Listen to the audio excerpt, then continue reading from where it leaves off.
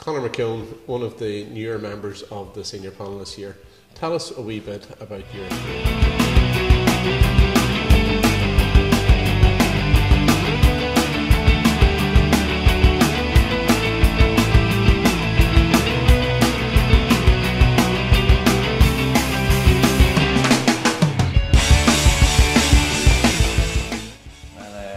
First of all, I started off shooting heels, would have been under 8s, working way at that and through them. We've been very successful in underage, lucky enough for all county theatres and minor championships in 2010.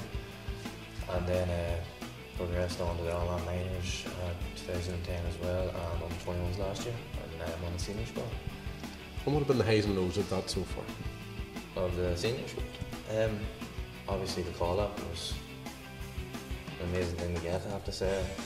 I found it very acceptable, not acceptable, very achievable. And I think I thought I deserved to get it in a way, but also had to work hard for it. And through the hard work, I'm glad it paid off. And in terms of that hard work, who have been the influences on your career to date then? A lot of them would have came from a local club. You're always, when you go down to training, you obviously the usual faces sitting about there, Pete O'Brien, McKeown, our manager now, Marty Lynch, and Gino Callaghan, who actually stuck us down when I was with the academy this season. He drove all the players down us. So I'll have to give them a great thank you.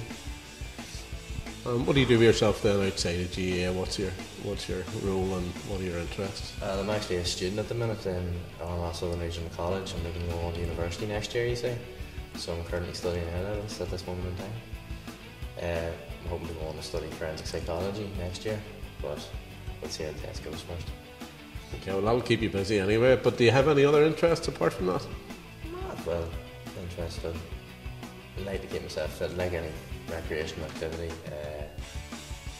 swimming, jogging, just any sport you can enjoy and have fun with, you know. Well, if I decide here and there.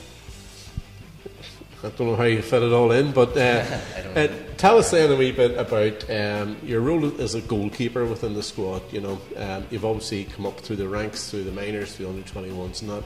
What advice would you give to young players out there who might be interested in becoming a goalkeeper or developing their skills? Well, it is a different kind of skill set from all the other outfield players. My advice is you just have to keep working hard at it. There's different skill sets and keeper training that you need to do. My advice is just go out. Sometimes you may have to do it personally because it doesn't involve it in Gaelic, they don't do the training as much.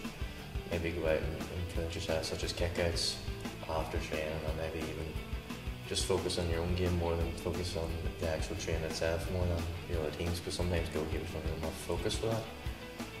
But if you keep working hard enough, I'm sure you can get where you are. And your hard work throughout this season, where do you hope to bring you to?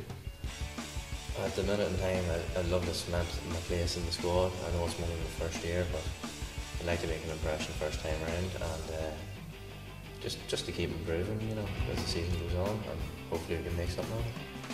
We look forward to you making a good impression throughout the season, Conor, and thanks very much for your time today.